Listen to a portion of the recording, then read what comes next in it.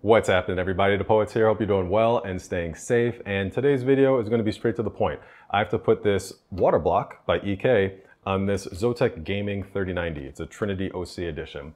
Now, the bit of history behind this is John Rettinger and I are going to be building a really interesting PC. So, John, what are we doing here? We're building some things. This guy as our highlight. This desk is going to be a computer. Yeah. Who's building this? I mean, I'm going to be watching, mostly Terrence. Oh, good Lord. And obviously we needed a 3090, obviously. Now, we all know that in this environment, getting a GPU is close to impossible. And I refuse to pay scalpers a dime. So I've been reaching out to like all of my partners, and EK actually said like, hey, we can send you a ZOTAC 3090, and mind blown. So thank you very much, EK, for all the support. And EK also supplied the EK Quantum Vector, the front water block for this, as well as the nickel-plated backplate. And they're actually rushing to manufacture and ship us from Slovenia the active backplate for this as well. So I might have enough time with filming to actually do an addition to this video to add the active backplate for this. I'm really interested in the active backplate for this because it's a 3090. We all know that 3090s, because of the RAM on the backside, it runs very, very hot. Some of these 3090s are running like 105 degrees Celsius on the backside. And if you saw my previous video of putting an active backplate on a reference design 3090, it dropped temperatures on that RAM by like 48 degrees Celsius. So I'm really interested on a card like this, how much it would actually drop those temperatures as well. So with this build, I wanted to make sure that it's going to last a very long time, high performing build, all that good stuff. So I'm basically the water cooling expert that John has brought in for this project. So let's get started. I'm talking too much as usual, and I hope you enjoy the process. Let me know in the comments if you guys have any questions, and let's get to it.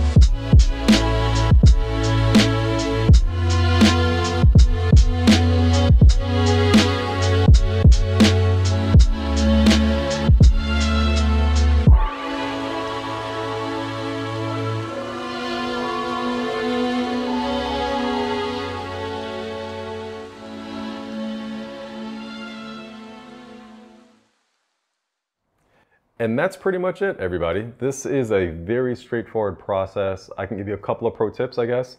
Read the manual cover to cover for everything that's on EK's website on the application of GPU water blocks, active backplates, the nickel-plated backplate.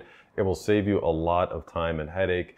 And just don't assume you know what's going on, because if you have a 3080 versus a 3090, for example, yeah, all of these thermal pads, there's different sizes and they go on different places depending on the type of GPU you have. So just be mindful of that. Additionally, this is the ZOTAC Trinity OC, like I said, a 3090.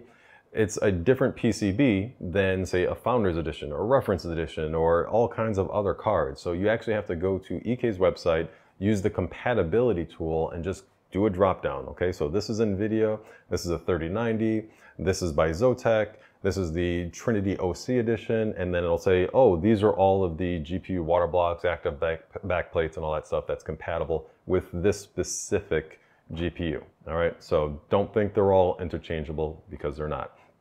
Another pro tip I can say is, for all your air cooling hardware, make sure you save all of that, label everything for like where some of the screws went, like the front screws here for the bracket and all that stuff.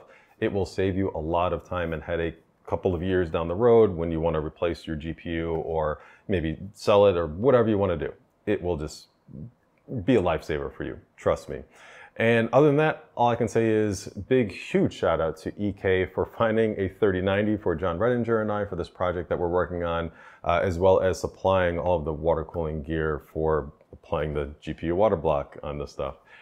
So thank you again, EK. And if you guys have any questions, hit me up on social medias, TikTok, Instagram, Twitter, in the comments below, and I will see you in the next one.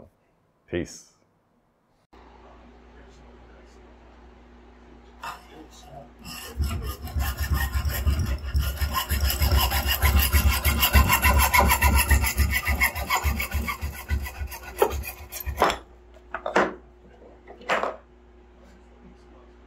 Not too shabby. At John Rettinger's place, get my saw on for some tubing. I spent a long day sawing pipe. It's tough. I've been showing Terrence how to actually... Wait. We already have the footage of me sawing. You filmed it.